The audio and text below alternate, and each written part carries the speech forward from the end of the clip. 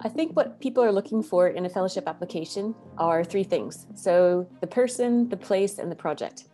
And especially for a fellowship, the person has to be absolutely first and foremost, you have to make the case why you as an individual are the best person for this project and the best person to get the fellowship.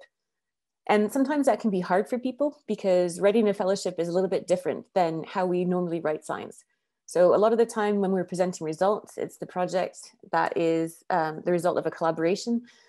And that is actually part of the exciting part of doing science, is being in a collaboration. So we use a lot of words like we. So we found this, and when we analyze these data, this is what we found. But in a fellowship application, what's really important is you have to sell yourself as the scientist. So I have this skill, I have this expertise, which I can apply to this particular problem, which is really important. And I think that's the biggest difference, I think, that people sometimes struggle with at the beginning. And then, of course, the science has to be absolutely robust. It has to address the BBSRC strategic priorities. And you have to be really clear and very concise about how you present that.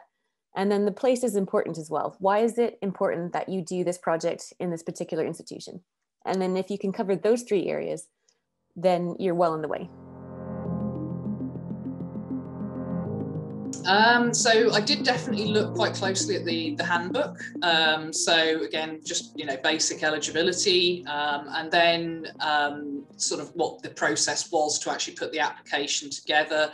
Understand the sort of sections that I'd be needing to write. And then the other thing I found very useful was to then really closely look throughout the BBSRC's website on their information about the things like their strategic priorities and the kind of areas that were really sort of a hot topic for them. And I could then really see how my research fit within those strategic priorities or those certain areas.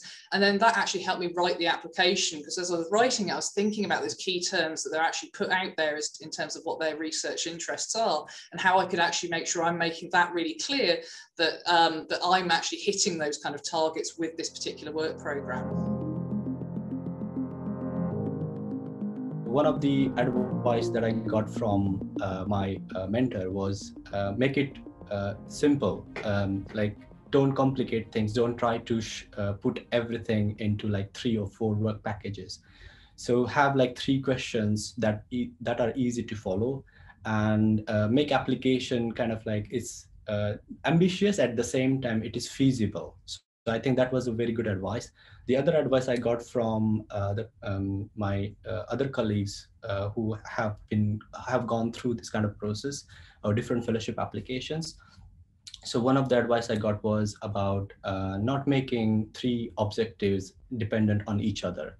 So because if you have like one first objective fails, then all other objectives also fail, right? So do not make like a cascade thing. So have like so there is a connection between 3 objectives, but at the same time, they shouldn't be like heavily dependent on each other. So that was a very good advice that I got. And also another thing I got from my supervisors was about have a backup plan for each objective.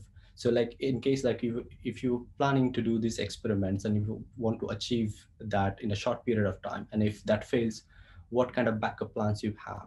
So that was also very good advice, I would say. I think the first one is the most obvious. Pick something that you're really excited about. This is going to be your career if you get it for the next 3 years. And so it's important that you pick something that really excites you. And then that will also come across in how you write and present the project. The second thing I would say is that it's important to speak to people within your institution, the finance people, the admin folks, on how to make sure that you meet all the eligibility criteria and that you get everything, all the forms, all the attachments correct.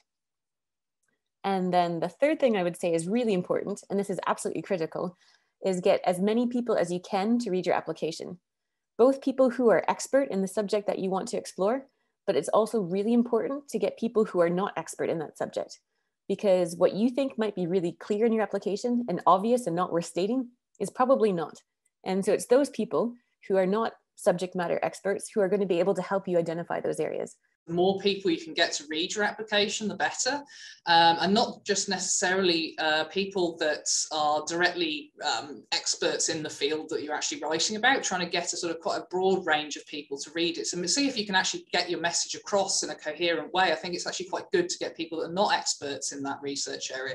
If they can read it and understand what you're trying to say, why you think it's really exciting and important research to fund, then I think that's a really good thing. So first tip would be develop a coherent and impactful application.